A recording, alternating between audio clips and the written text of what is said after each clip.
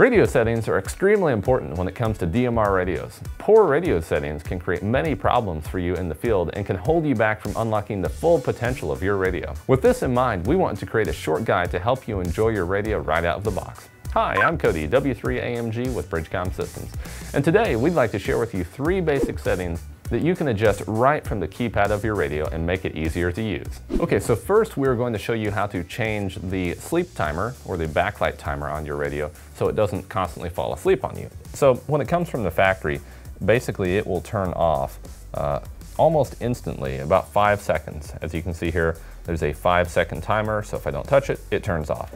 So what you want to do is go into the menu, this green button over here, go down to Settings, and Radio Set, and then go here where it says Light Time.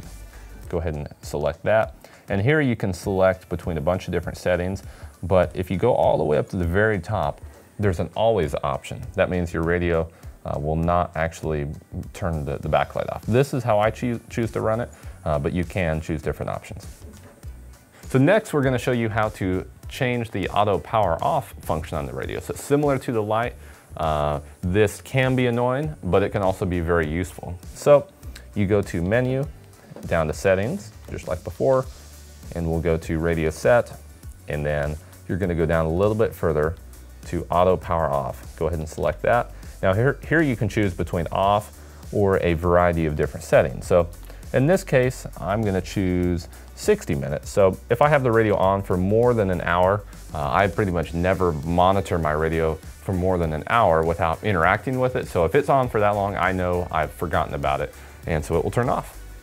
And finally, we're going to show you how to change the mic level or the gain on the microphone. So if you speak very loudly, you might want to turn it down, or if you kind of are more of a quiet speaker or people are having trouble hearing you, you would turn it up. And this may also be changed based on what speaker mic you're using. There's a variety of reasons you change this. So first, go into Menu, down to Settings once again, and to Radio Set. Now from here, we are going to go all the way down to selection number 33, at least on this version of firmware. Now this may be a different number based on your firmware because they sometimes change and add things. Okay, here we go.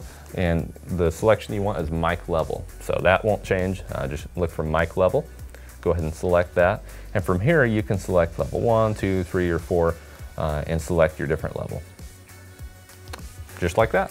Adjusting your settings can be tricky, but these 3 settings will greatly improve the experience of your radio. If you'd like to fully master programming your radio, click the link down below and we'll take you through every step of installing your code plug. Thanks again for watching 7.3.